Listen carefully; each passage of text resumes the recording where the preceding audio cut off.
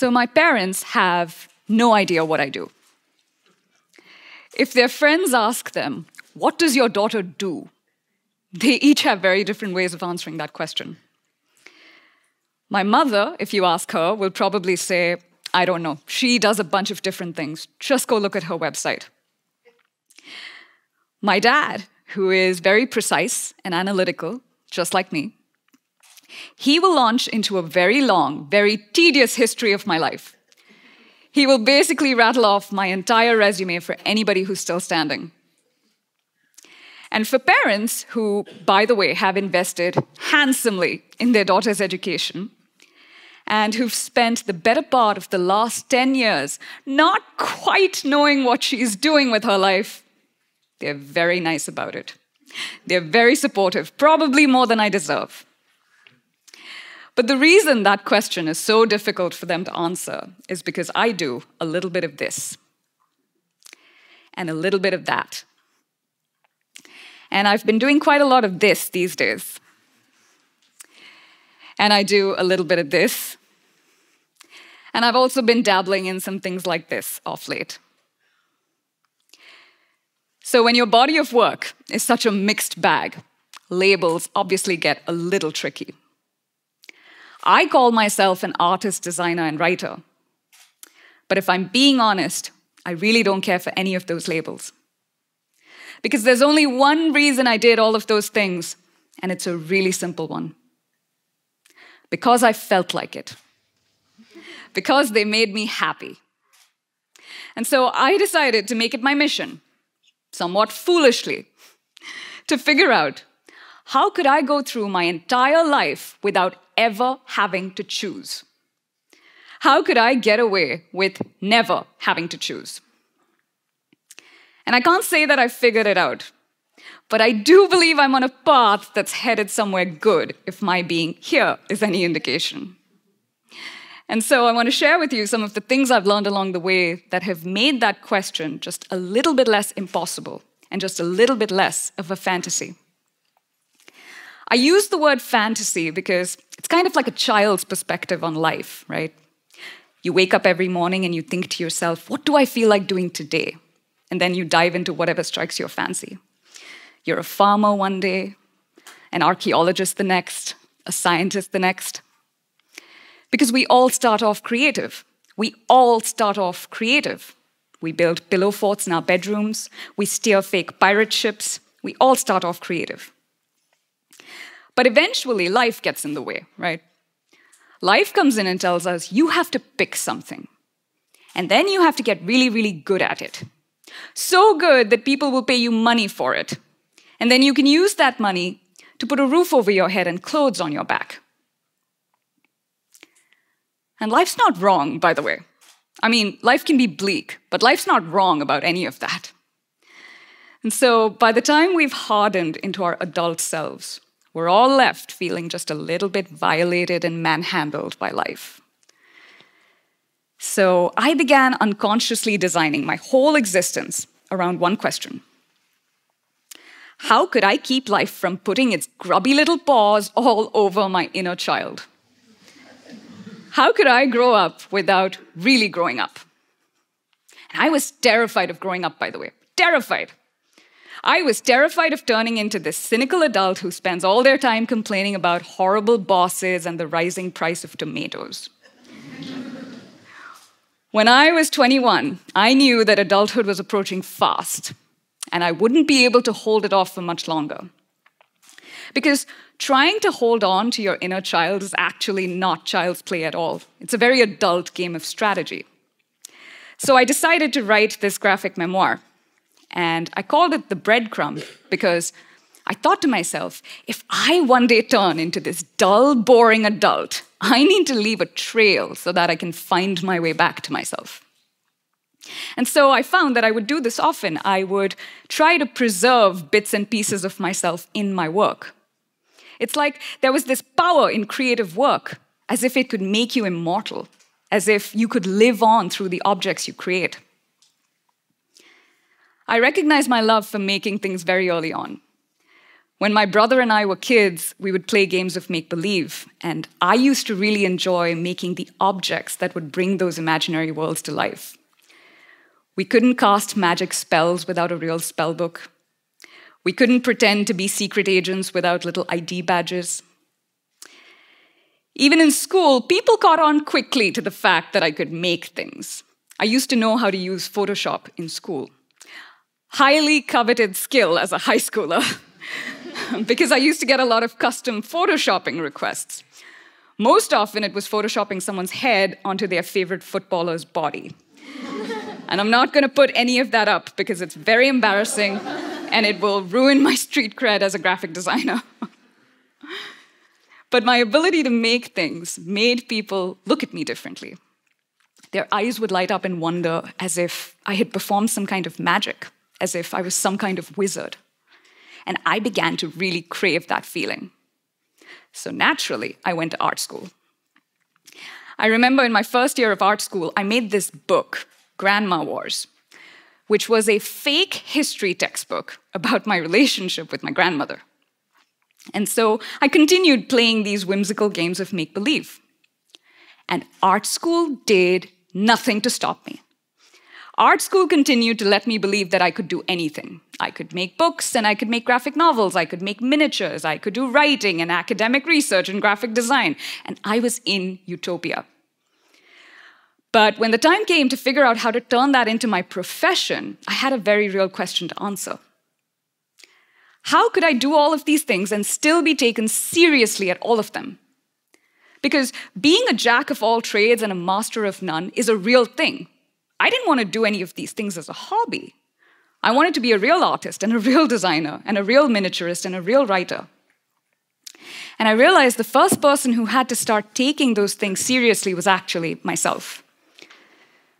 Because unfortunately, people have fallen into the trap of believing that the things that make them happy are not the things that can make them a living.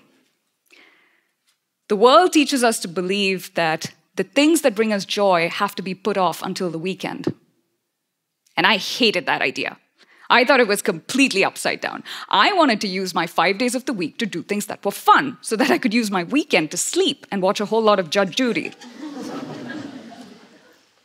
In 2017, I started the Dollhouse Project, which is a miniature parallel universe in which a tiny version of myself lives her own life.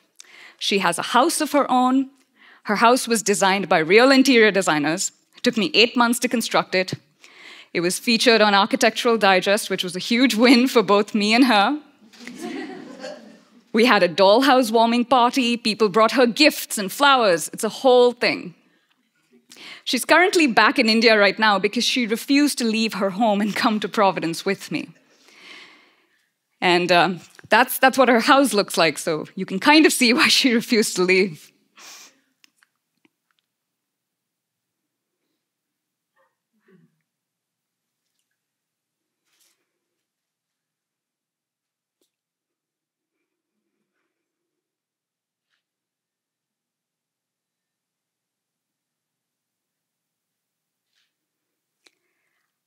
I started this project when I was at my last job. And sure, in the beginning, I used to work on it over the weekends. And everyone thought it was some cute, weird little hobby. But it wasn't a hobby for me. I had a vision for it. I invested time and money into it. Because I treat every project as if it's something that I am one day going to be known for. As if it's something that will one day be on a Wikipedia page about me. And so it's up to you to start taking seriously the playful things that you do.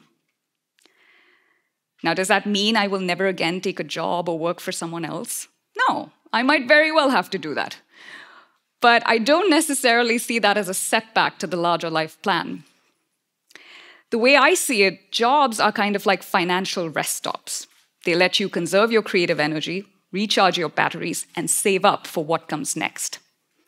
My last job allowed me to save up to make the Dollhouse Project happen, and that then brought in a whole new wave of work that was much closer to what I wanted to do with my life. So I was always very careful not to let my professional identity and my name become too attached to a job or an organization. I didn't like the idea of my value being whittled down to a couple of meaningless lines on my resume.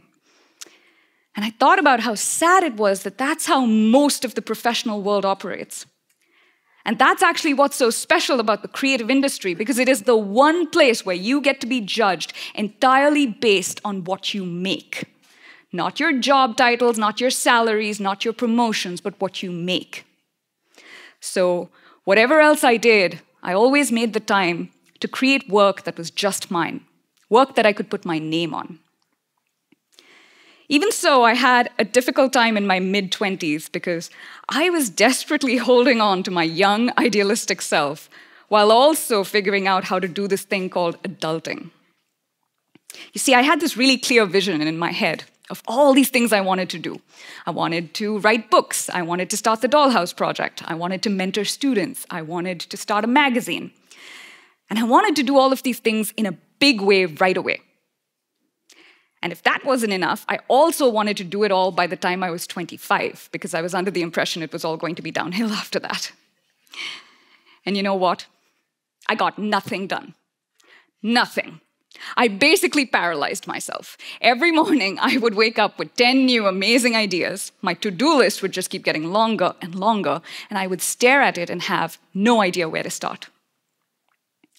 And so it wasn't until my 26th birthday rolled around that I thought to myself, well, screw it. I'm already old now. Let's just give up and do this one at a time. And that's when things started to pick up again.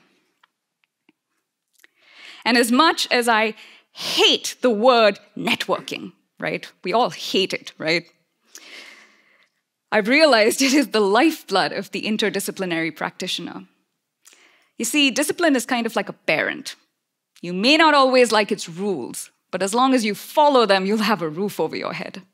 If you're an expert in your field, someone or the other will pay you for your work. But if you decide not to commit to a discipline, then you're going to need allies. The only thing that has sustained my interdisciplinary practice in the last few years is because I've been embraced by the people who work within those disciplines. People who've referred me to new clients, artists who are willing to collaborate with me. And the only reason they welcome me whenever I visit is because I try my damnedest to treat their discipline with respect. Because disciplines are not a joke. They each have a long history of practice. And when you move from discipline to discipline, you start learning how to speak all their languages. How do they move? Who's their audience? How do they make money?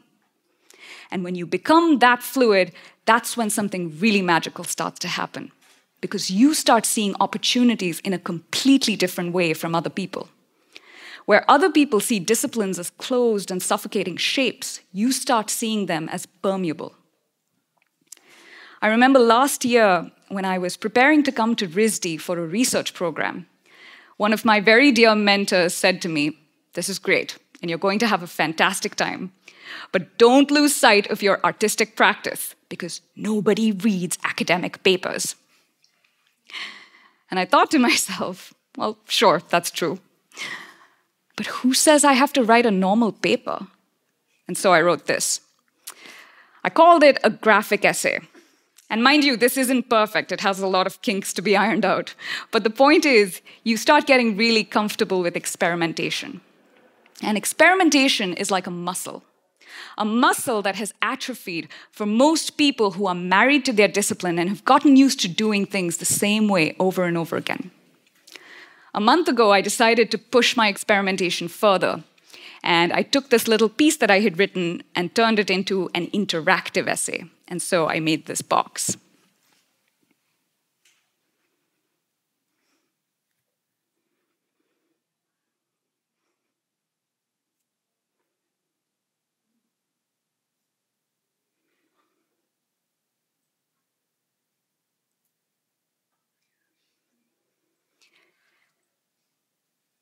When you learn how to think across disciplines, you then gain the unique power to be able to borrow from all of them and then create something that takes people by surprise, keeps them guessing, shows them a little bit of wonder and a little bit of wizardry.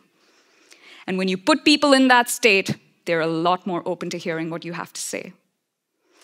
So the next time your inner child sees something cool or fun or interesting, and you think to yourself, damn, I wish I could do something like that. do it.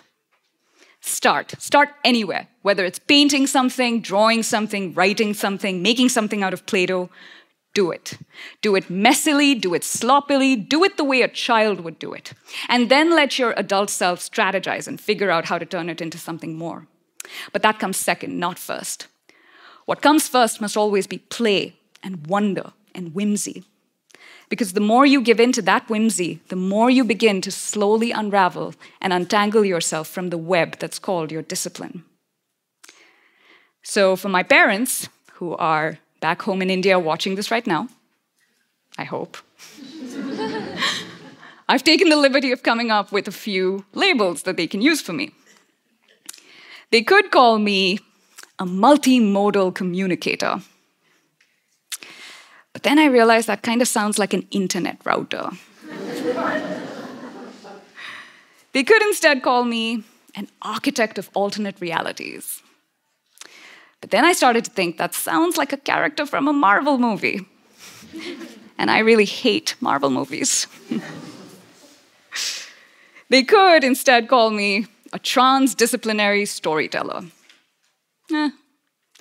And if none of those work, and I don't think any of them do, then at the very, very least, I now have this talk that I can link them to, that they can share with their friends and family. Thank you.